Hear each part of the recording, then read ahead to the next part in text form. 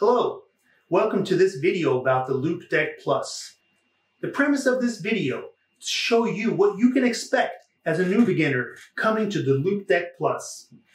I have been using the LOUPEDECK Plus for 3+ months now. What I'm about to show you in this video was evident after only 1 week's use. There are basically two modes on the LOUPEDECK Plus.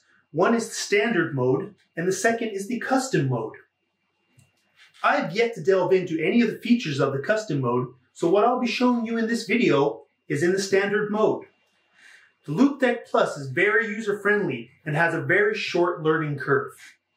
Any issues that I've had with the LOUPEDECK Plus, I will be addressing in the pros and cons section in the summary of this video.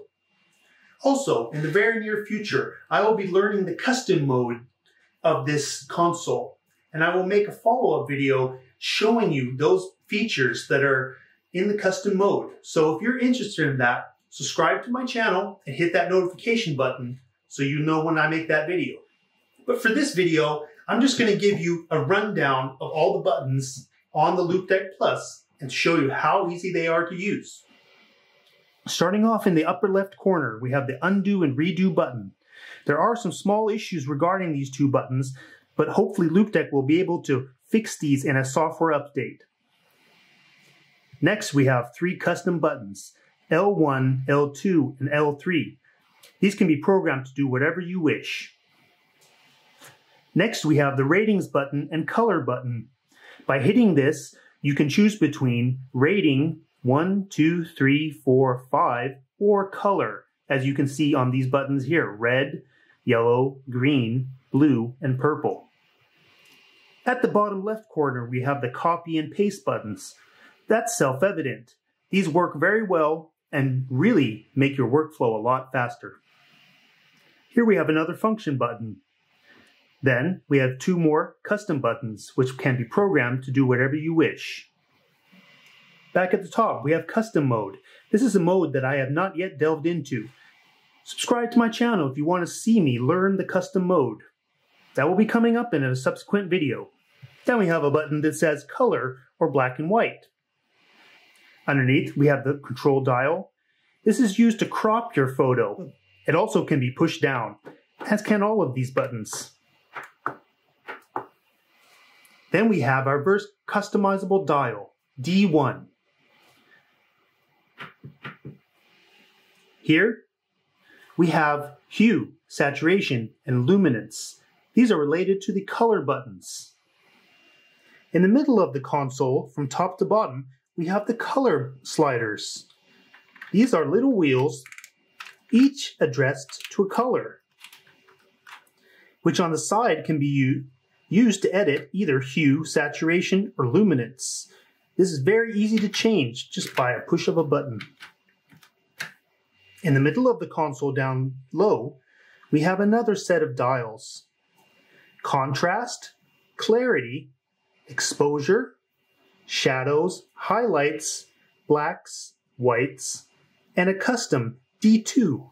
Also, we have custom buttons here, C3 and C4. And D1 is also a custom button. Rounding out the console, we have this set of buttons on the right side. Before and after. Screen mode, which allows you to go full screen, even while editing. The very satisfying export button. A dial to adjust your temperature. A dial to adjust the tint. A dial to adjust the vibrance. A dial to adjust the saturation. And here we have 2 custom buttons, C5 and C6. Then we have the directional buttons, left and right, up and down. Now it's time for the pros and cons section of the video. I'm going to start with the cons, and then we go to the pros at the end. The first con of the LOUPEDECK Plus is the undo and redo button. There is an issue if you do several fast edits, for example, pasting or choosing a preset and then adjusting one of the, for example, exposure. When you hit the undo button, sometimes during these fast edits, it will not undo the very last edit that you did, but a previous one. This can be frustrating at times, and I think this is something that Luopedeck will have to address in their software update or in the next version of this console. Another minor issue with the Luopedeck Plus is that it disengages between sessions. Let's say you take a break, go into your browser, look at a couple web pages, and come back. Now, the Luopedeck will be disengaged. To solve this, you just have to open up the Luopedeck software app on your desktop and it will fix itself.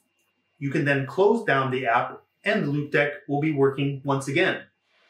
The main pro of the Luopedeck Plus is the speed and the overall flow to your work. You will edit faster, easier, and more intuitively, and you'll be doing far less fumbling and just having a lot more fun.